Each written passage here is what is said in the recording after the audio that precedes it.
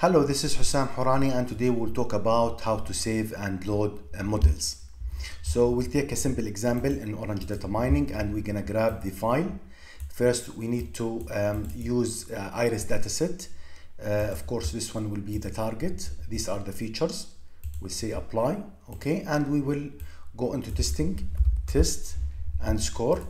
And from here, you can do what? You can, for example, use logistic regression if you want, and you can, if you want, use random forest,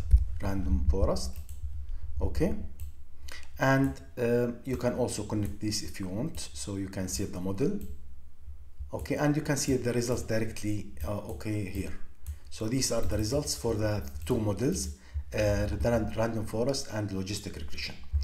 The question, of course, you can connect, also you can connect it to confusion matrix, and you can do all these things that we done in the lessons. However, the question, can you save this model and can you just load it and do prediction? The answer is absolutely yes. So you can connect now random forest if you want to save model, okay, and you can double click the save model and save as.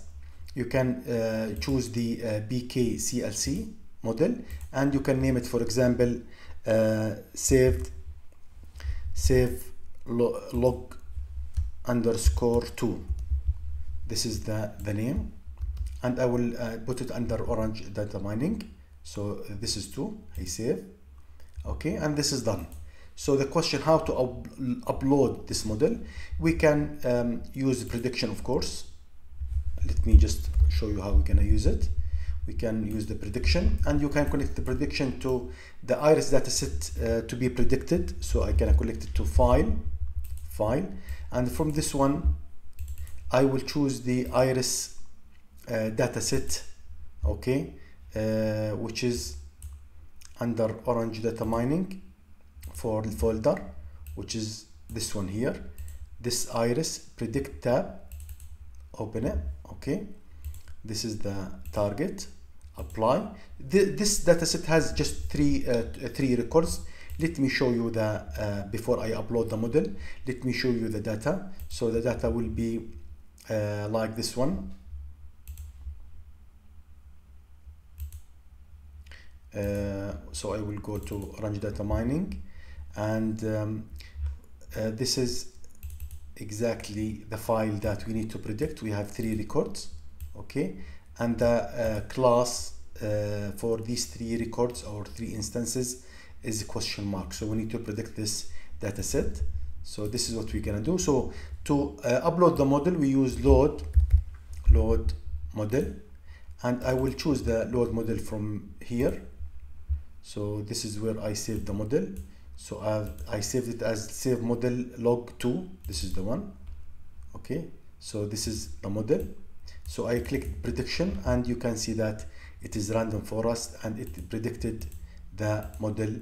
The first one is Stoza, and the third one is Virginica, okay. So you can see now that we saved the model here, and we loaded the model here. You can use this actually in training the models, and you can save it into this extension, and you can load it into other systems, Raspberry, or in any system that is compliant with the BKCLS extensions. So this is the lesson. We use the save model and load model, and it's straightforward, it's direct, it's actually fun that you are using this in this simple way.